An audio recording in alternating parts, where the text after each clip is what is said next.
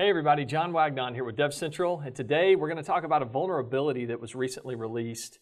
It's CVE number 2020-5902, and it deals with the Traffic Management User Interface on the Big IP, or the TMUI. And I wanted to just draw like a quick picture up here of kind of what's going on. So let's say you have, your Big IP doing awesome things in your network. You've got users out here who access your web applications. I'll just draw, your web app is over here, and maybe you've got several instances of that, whatever.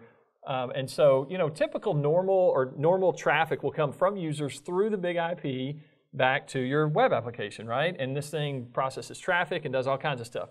Well, there's obviously also an administrative function. So I'll just put like admin, say right here. So the administrator is also going to access the Big IP to do all the administrative functions. If you need to set up a pool member or a virtual server, or you need to configure an SSL profile, or all of those kinds of things. And the way that you gain access to the Big IP from that is this traffic management user interface through the configuration utility. And that is the thing that has that has this vulnerability, that this vulnerability centers around. Just to give you an idea of the vulnerability, it has a score of 10 on the common vulnerability scoring system, and 10, frankly, is the worst. This is a remote code execution vulnerability, which means an attacker could fully gain, access to your system, at the root level. So this is not good. But rather than act like this is not there, obviously we want to come to you and talk about this and talk about ways to fix this or to mitigate the problem. So the number one thing that I want to mention here in terms of fixing this problem is to update your software or move to a known fixed version of software. And I use the term update, not upgrade, carefully there, because what I mean when I say update is if you're on like a dot release, if you're on 14.x.x.x, whatever, then we're not necessarily saying, hey, you have to move to like 15. Whatever. You can just move to the next, dot version of the major version that you're already on. So no need to move to a full, major upgrade to like the next, next major upgraded version. So update the software. There's a matrix that's part of a security advisory that our F5 security team has put out, and we'll link to that in this. But you can look on that matrix and see there's a table there that shows the known vulnerable versions and then the known fixed versions. So you can just reference that and see what version you're on, if it's vulnerable, and then what update you need to move to make you not vulnerable. But short of that, if you cannot update, then there are a few mitigation actions to help protect you against this vulnerability while you're maybe waiting to update, right? So the first thing that I'll mention is the management port or the management interface. So I'll say management port on the Big IP. This needs to not be publicly accessible to the internet. So this needs to be locked down. It only needs to be accessible from a secure network. But there are many Big IPs out there. If you do a search with some of these scanning type tools, you can see that, hey, there's a bunch of Big IPs out there that have their management interface or their management port exposed to the open internet. So that is definitely something that you need to not do. When a Big IP ships initially, this is actually locked down, so it's not, it's not exposed to the open internet. But for whatever reason, you may have had to make changes on that or whatever. But we don't want you to expose that to the open internet. Lock that down and only allow secure network access to the management port. The other thing that I will mention is the SelfIP. So SelfIP lockdown. So you need to block access to the configuration utility, this thing that we talked about a second ago, by locking down SelfIP ports. So I'll just put SelfIP ports here. Alrighty, and there's a couple of different ways.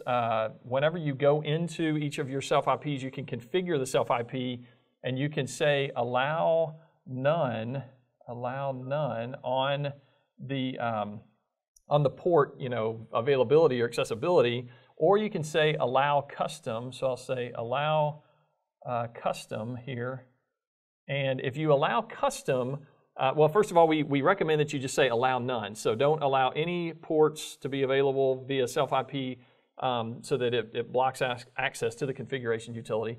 But if you need to open up ports for SelfIP purposes, then we would say choose the allow custom option there. And if and when you need to do that, make sure that you do not choose ports that are in use by the configuration utility. And the configuration utility uses either TCP port 443 for most cases, or there are some later versions of BigIP VE that might use TCP port 8443. So if you do have to allow custom on SelfIP ports, make sure you do not allow the 443 or the 8443 TCP ports. Okay, so lock that down as well. This right here, these two steps are protection against unauthenticated users as well as authenticated users. So this should help with those scenarios. There is another thing that I'll mention for unauthenticated users specifically. I'm going to put LocationMatch right here. LocationMatch, and this is in the HTTPD. Alrighty, so you want to add a LocationMatch configuration element to HTTPD, the HTTP daemon, however you call it. And the syntax for adding this, the configuration changes here. The syntax specifically is in the security advisory that I mentioned a second ago that we'll link to. You can do this configuration via the command line, or you can do it via iControl REST. Just a quick note on iControl REST, you do want to allow time to let the REST commands fully populate and do what they got to do, right, before you go on to another one. So basically give some time in between iControl REST commands if you choose to go that route. The last thing that I'll mention is some people say, hey, how can I look for evidence that maybe an attacker has tried to exploit this vulnerability on my vulnerable BigIP?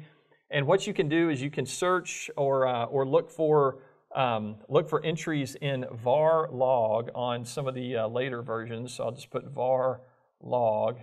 And then also in some of the newer versions, you can examine the output of the journal CTL and look there for evidence of an attempted exploit on this vulnerability.